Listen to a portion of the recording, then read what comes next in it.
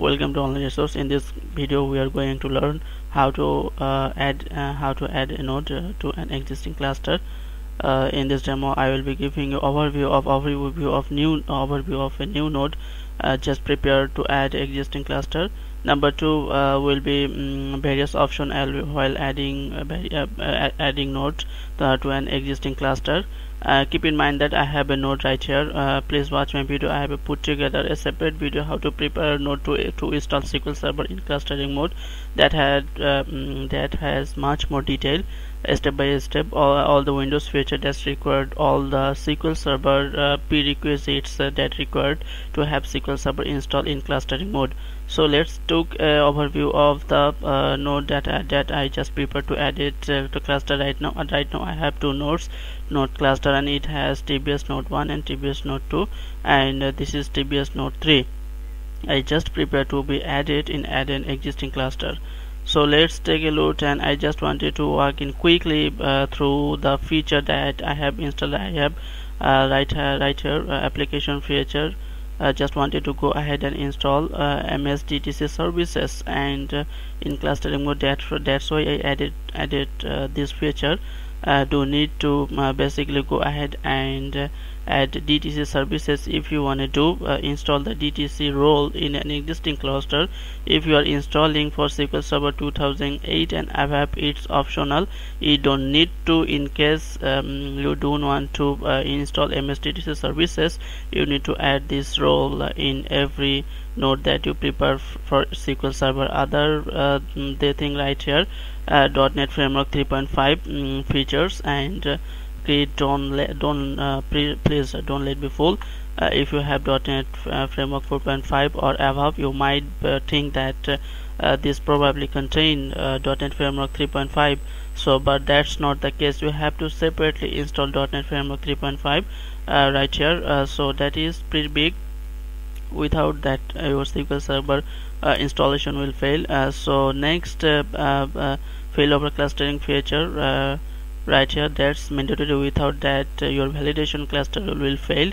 So these are the few big things that I want to mention, that when you prepare a node to be added existing cluster, you make sure that these features, Windows features, are installed correctly. And there are other things such as share tricks, all that. In this demo I am just going to show you how to add a node to an existing cluster. Some of the big features that I don't have any share disk attached to this node, and because I just want to show you, you want to know to how add share disk to, please watch my video as I put that in beginning, so reference, so that has all the detail. So let's go ahead and use failover cluster manager, and we will go ahead, and you can use failover cluster manager when any of the node that is already attached, already added to an existing cluster. So keep in mind that we're going to go ahead and add TBS node 3 to our existing cluster. So let's go ahead and go to the node 1.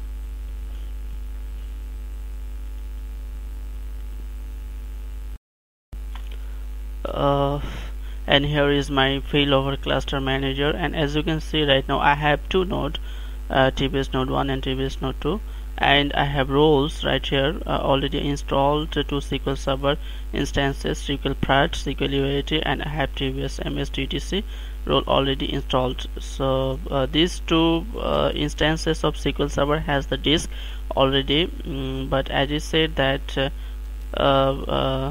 in this demo we'll be just adding a node to an existing cluster. So I am going to go ahead and click on basically nodes, and click on and add node. That there are various options failover cluster manager. You can go ahead and add resource such as node, and I'm going to go ahead and click on nodes and click on add nodes right here. You can also right click and add node. So let's go ahead and add nodes. Click on add nodes. This will open up and wizard and node wizard, and click next. Right here you need to put server name or node name. I'm going to go ahead and add this TBS node 3, and when you click add, basically it checks the communication between between your cluster and this node. If you cannot if cannot communicate with this node, node 3, it going to be error that it cannot find this your server. Uh, as you can see that it has already got my domain name, and that means that it can communicate with node 3 well. So click next. This is very important. Whenever you add any resources, I would recommend you to go ahead and run the validation of cluster.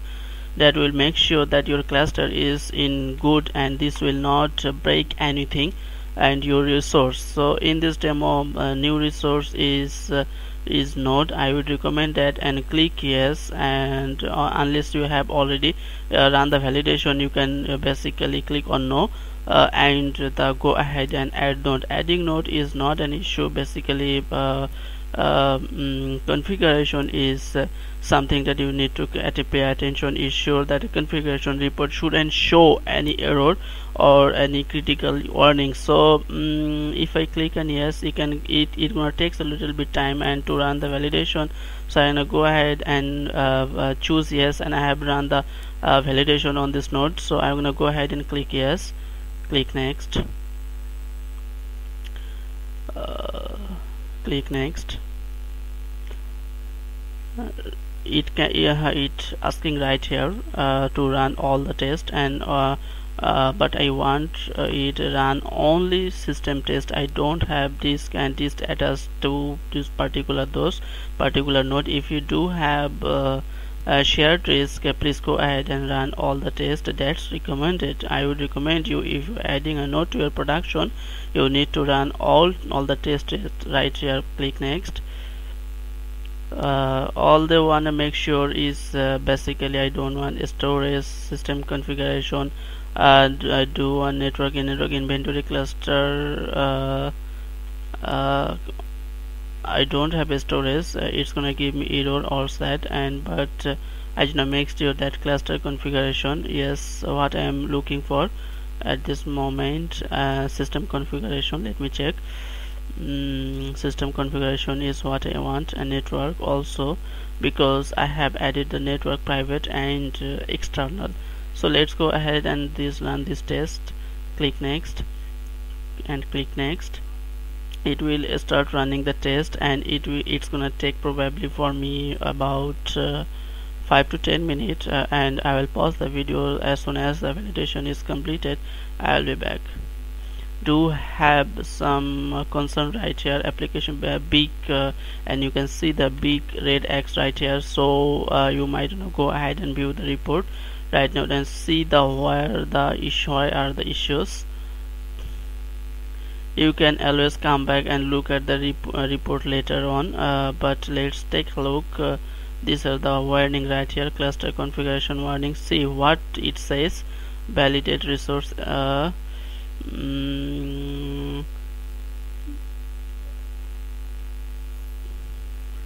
First is I'm validating cluster resource SQL Server, prod and UAT, because I have configured them to run on separate. So in your production you don't your disk, it have this warning. So please take care this warning and go through this warning. This is important before you add anything in your cluster. So that's why we run this way. Just look what is going on. To adding node will not create any issues existing cluster.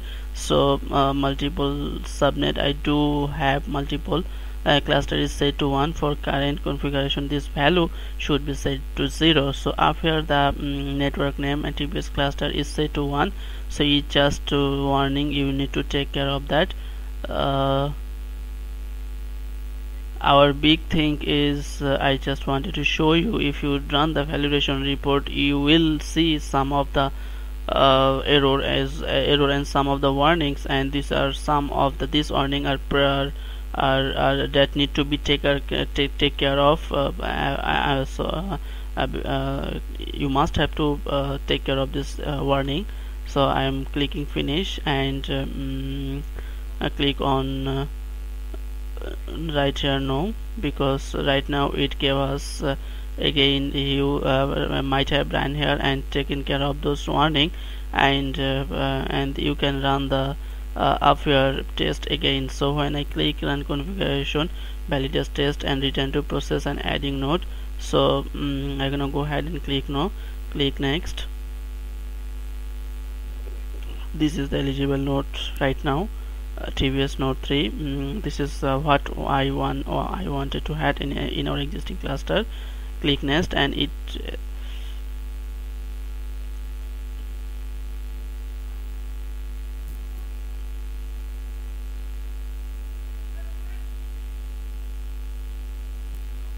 now it is in process of adding node to our existing cluster.